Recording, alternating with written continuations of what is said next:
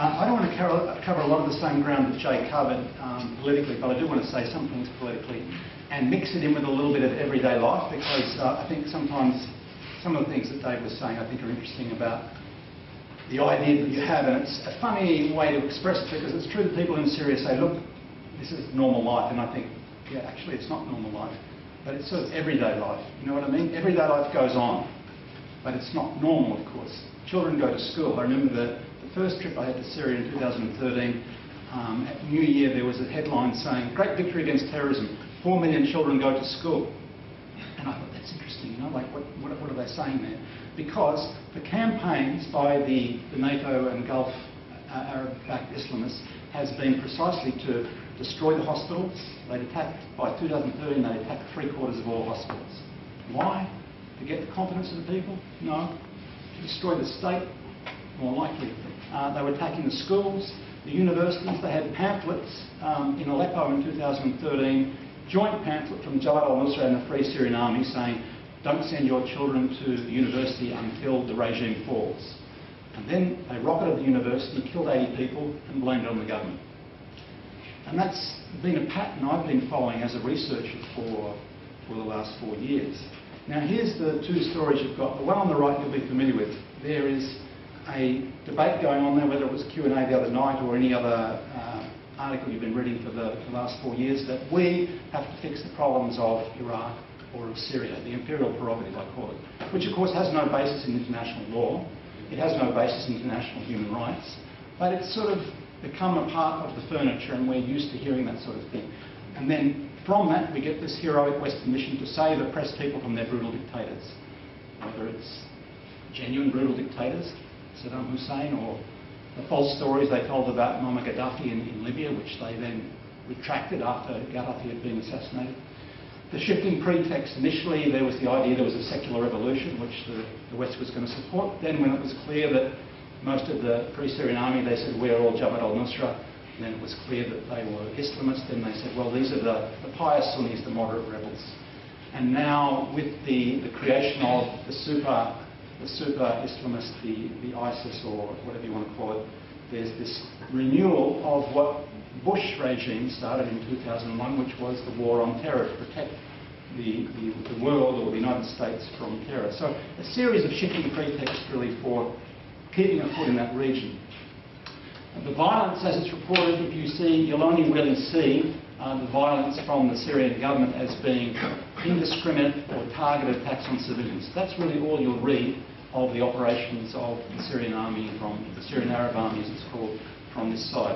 And occasionally the atrocities of some of the extremist groups. The end game, and there's a paper out by one of the big think tanks in the US at the moment, the end game, which is really to me a plan B, because they haven't really succeeded. They lost a couple of years ago the idea of changing the regime in Damascus, is to look forward to some sort of dismemberment of the state. Now, Israel's talking about annexing the Druze region in the south, and they're talking about cutting out the coast and some sort of Sunni region where ISIS is at the moment in the northwest of Syria. So that's the B story, which you're familiar with. I want to put that to one side and stay with the A story, which is that the one that Jay introduced, that there are proxy armies of sectarian fighters who've been trying to destroy non-compliant regimes across the region in the last 4 years, and they succeeded in Libya. They thought they could succeed in Syria. They haven't succeeded in Syria for a couple of reasons. One, because Syria has some strong allies, Iran and Russia for one thing, and another thing is the Syrian army and the Syrian people have got behind their army, and that's the most popular. Father Dave said Bashar al-Assad is very popular. It's true he's popular. It's true there's a personality cult. It's also true that he's genuinely popular. But the one thing more popular than Bashar al-Assad is the Syrian army at the moment there. And the displaced people in Syria will always go to the army areas, including the families of the jihadists. So in Sueda, for example, our friends have overheard some of them saying, look, we've got everything we need here and so on, but there's all these kuffar, these unbelievers around us here, basically. But they go to the army areas to get protection there. You know that the disarmament and regime change operations in the region have been going on for 14 years now. Every last one of them has had serious lies about them. You recall that there was a mass destruction in Iraq. You may or may not have looked at the Libyan situation there. Jay mentioned the attempt by Israel in 2006 to disarm Hezbollah in the south of Lebanon. That failed, basically. The 14-year attempt to disarm Iran or to impose sanctions on it has just recently failed. That's very interesting because it means that the voice of Iran, the second biggest country in the region after Egypt, is now going to be very important in regional politics. In my view, the aim has been, first of all, to get regime change for a compliant regime, and failing that, to dismember the state or disarm it. And really, there's something very similar happening in Iraq, is happening in Syria along those sorts of lines. In the background of the slide is one of several that's been drawn up in the US of the idea to dismantle the country, a second Sykes-Picot plan, they call it. And the Muslim Brotherhood in Syria and the region has a similar idea to the North Americans along those sorts of lines. To further break down the states, but to break them into small sectarian states. In that sort of context, of course, Israel, as a sectarian state, would have much more legitimacy too. The violence is really daily. Father Dave mentioned you didn't hear too many bombings when we were there. It's true, actually. When I was there 2 years ago, every morning I heard mortar and artillery exchange on the eastern part of Damascus. This time, it was occasionally, not so much. They pushed them back somewhat. They haven't got rid of them. And the interesting thing for me was, although I've been studying it for 4 years, in 2013 we did travel to the north of the country, Tel Aviv, but we flew up there, and they call them takfiris, the sectarian groups there were in Malula, the old Christian town at the time. They were still in the Kalamun Mountains on the Lebanese border. They were in parts of Homs. They hadn't been completely driven out of Homs by then. And the road to south to Suwaida was too dangerous for us to go there. I had to abandon the trip because of that. This time, I went to Suwaida from Damascus. We drove up through Homs to Tartus to Latakia and all the way back. We did one detour around an area that was north of Damascus where there was fighting. So something strange was going on, because what we were hearing here was there were these advances by the Islamic State in the last 2 years. Certainly that's true. They occupied Raqqa for some time. They moved into Palmyra. There was an invasion of groups from Turkey, but the actual security situation in the major cities was better than it was 2 years ago, and I wasn't expecting that. This is the evening of Eid in Damascus, in the Hamidiyya market. Just to say that in summer, it's extremely hot in Damascus in summer. People stay at home in the afternoon, they come out in the evening. This is about midnight in the evening, and I was surprised to see, for example, in the old city, and then we went back to the Mazza area up on the hill there, 2 o'clock in the morning, tens of thousands of people in the streets going out to eat. Amazing sort of slice of everyday life, but in the middle of this war. The character of the conflict, I would say, to simplify it, is they tried to hide it at the beginning, but basically all of the groups fighting against the government are sectarian Islamists. They want some sort of caliphate. They squabble amongst each other from time to time. But ideologically, the Syrian army, the Syrian Arab army, comes from all of the different communities in Syria, and Syria is an extremely pluralist place. One thing that impressed me a lot on the first trip to Syria 2 years ago was that the old mosque in the centre of, they call it the Umayyad Mosque in the centre of Damascus, in stone it has a whole lot of multicultural aspects. So 1,300 years old, I think it's 1,300 years old. It's got the minaret of Jesus of Christ. It's got stars of David. It's got the remains of John the Baptist. It's got all the different groups within Islam there. And it's got the temple of Jupiter out the front from the Romans. So all of this stuff has survived a very long period of time to say that while there's been sectarianism in the region, particularly from the Gulf monarchies, there's been pluralism in the region as well. That pluralism is very deep. And the army represents that sort of pluralism, because one thing that Hafez al-Assad, the current president's father, instilled in people was to say, you are Syrian, and they resent you if you say, you Sunni, you Shia, you Druze. They actually resent people doing that. It's been instilled in them that everyone is Syrian and everyone is a part of this state. And that's what people see in the army there. Are they brutal with the armed groups? Yes. Do they kill prisoners? Yes. Do they target civilians? No. I've investigated that. I've investigated a lot of the major issues. I'm not going to go into it now. I'm just about to complete a book on this. And none of those claims about targeting civilians have had a substance to them. This is an area called Yusham, just north of Damascus, which is a safe area. Of course, there's a lot of security. There's checkpoints.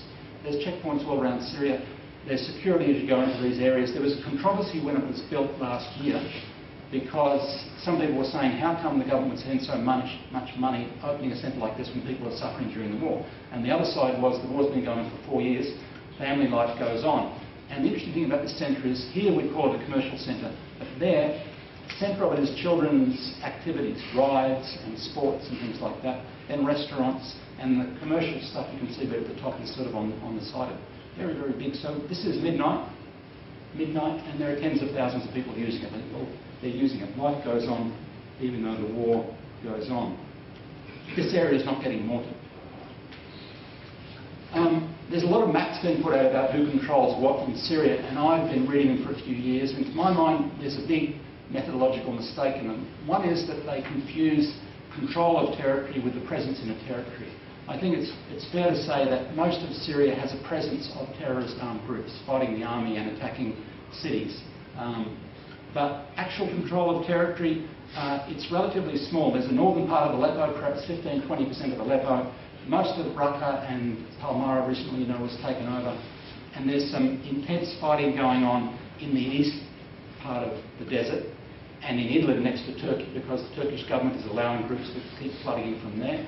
In the south, around Dara, because Israel and Jordan are resupplying, giving refuge to them. You saw the photo of Netanyahu with wounded Al-Qaeda groups there. Israel calls it a humanitarian program. So despite all of that, the government seems to control the great majority of the populated areas. All this part to the east is desert, basically. They're the major cities there. Damascus is said to have swollen to 8.5 million from about 5 million. So the displaced people, most of the refugees have moved within the country. There's 130,000 families that have gone from Dara to Suwaida. Suwaida was a mainly Druze area. Now it has another 500,000 Sunni families basically living in Suwaida. So that's over 1 million. Latakia, which was about 1.3 million people 4 years ago, is now the second biggest city in Syria because it has more than 3 million people that have come there. Tartus has also grown enormously. So the coast has swollen, populations have swollen because they've come in from the areas along the Turkish border and from Aleppo where that fighting's been going on. But the government does control most of the populated areas. This is the independent Christian MP Maria Saleh in the Opera House. There's an photographic exhibition of the victims of terrorism at Opera House, and there was a conference we went along to on the victims of terrorism there. She's in the parliament.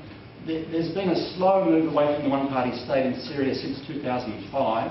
I suppose the iconic symbol of that was a competitive presidential election last year in which everyone believed that Bashar al-Assad was going to win. But all of the enemy polls on the support for the president were pretty much the same. Whether you were talking to the Islamist fighters in Aleppo, the NATO consultants, anyone else, they said he had about 70% of support in the country. And indeed that's what the election showed. That I think Tony there said it was 88% of the 73% turnout, which is about 65% of the whole eligible voting population. And as Father Dave said, there were huge traffic jams in Beirut. They clogged up central Beirut, and the Syrian embassy ran out of papers there for that participation. You don't have that sort of participation in the US. We do here. We've got a compulsory system. In the US, they don't. They had 50%, 60% turning out. There, they had 73% in a war turning out.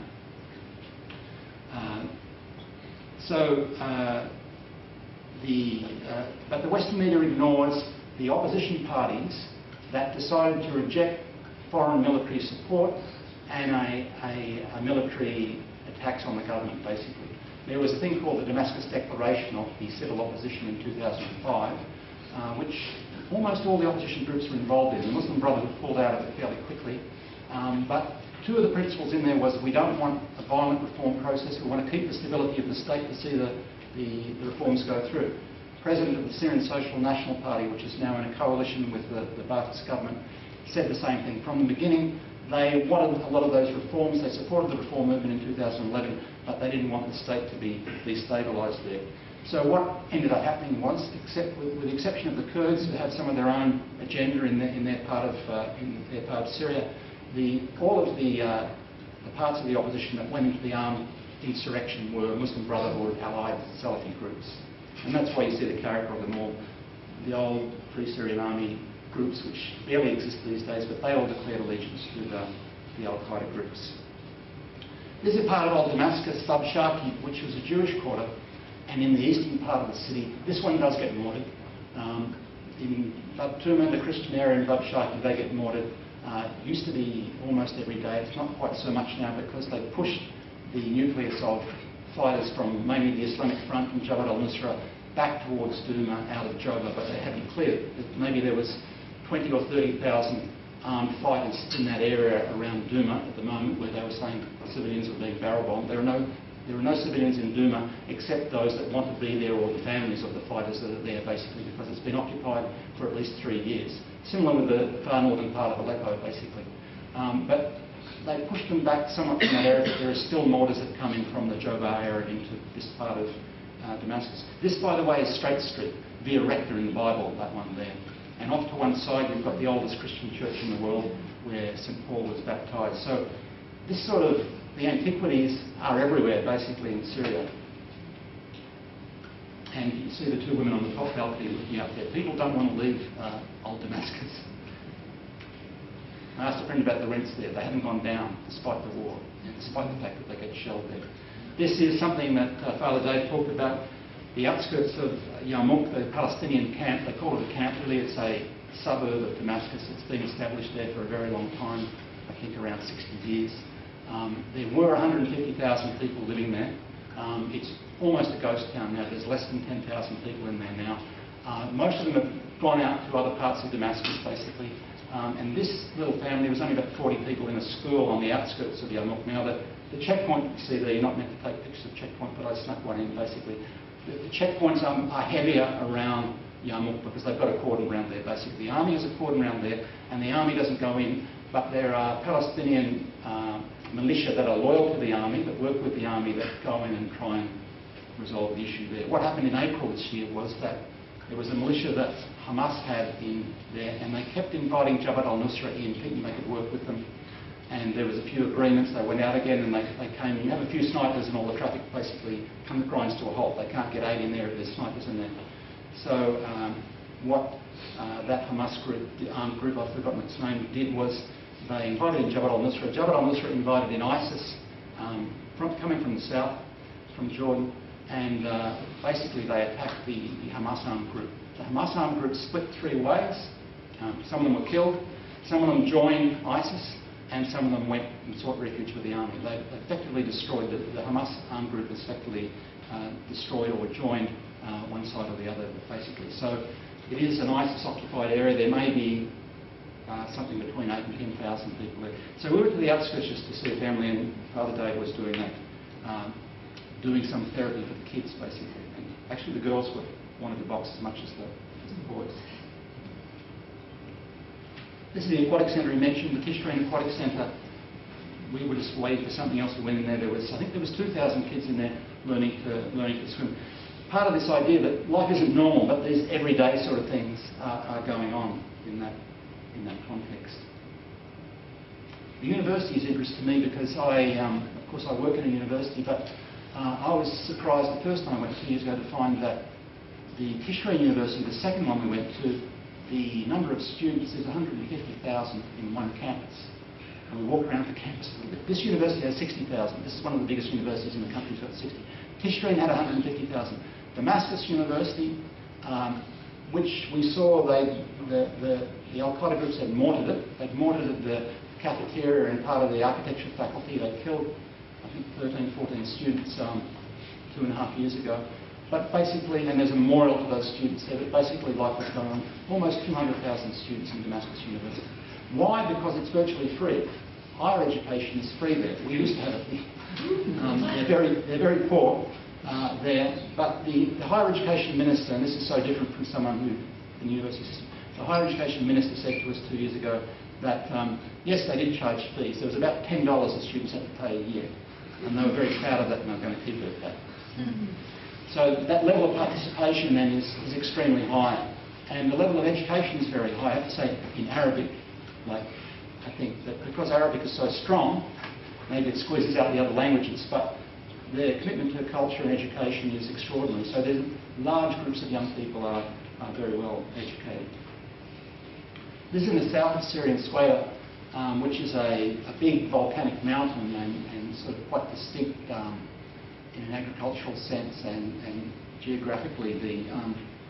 This is like this going on. In fact, strangely enough, the economy is booming in these areas where large numbers of displaced people have gone to, like Latakia and Tartus. There's huge building boom going on there.